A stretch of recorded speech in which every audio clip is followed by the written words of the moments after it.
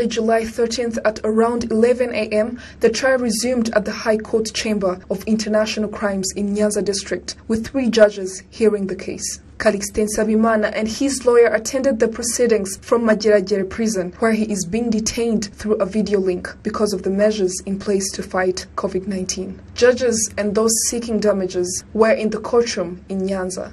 Nsabimana, a former spokesperson of the FLN militia outfit, is facing 17 terror-related charges that include the formation of an illegal militia group, taking part in terrorism activities, conspiring and sensitizing people towards joining terrorism, killing, kidnapping, denying and undermining the genocide against the Tutsi, among others.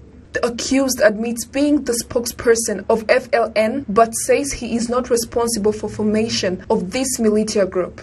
Nsabimana says the terror group was formed on 16th of June 2016 by one Wilson Irategeka and the accused on July 15th, 2018. He told the court a crime he asked for leniency.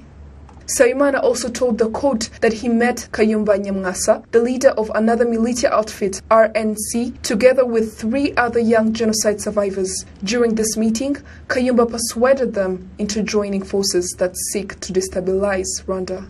Nsabimana immediately requested a meeting with another former RNC leader, Patrick, as the parties worked out the plan to attack Rwanda. The court pressed Nsabimana Callixte on why he joined a terror group, yet he was well aware of their intentions, for which he responded by saying that he assumed that his masters had the capacity to capture power in Kigali. Nsabimana pleaded guilty to the charge of conspiring and sensitizing people from southern and western Rwanda towards joining terrorism, killing, kidnapping, denying and undermining the genocide against the Tutsi.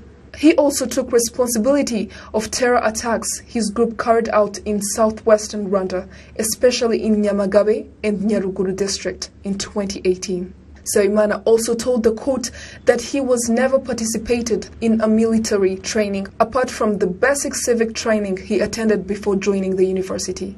6 civil parties presented themselves to court seeking compensation from Nsabimana from the damages done against them, mainly during the attacks his terror group carried out in Nyaruguru district.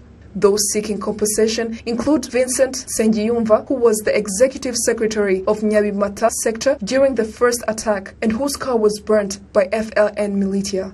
He says he was also physically injured during this attack, in which 2 people were killed and scores of residents looted. The hearing was postponed until September 10th, 2020. Jane Mutoni, reporting for RTV.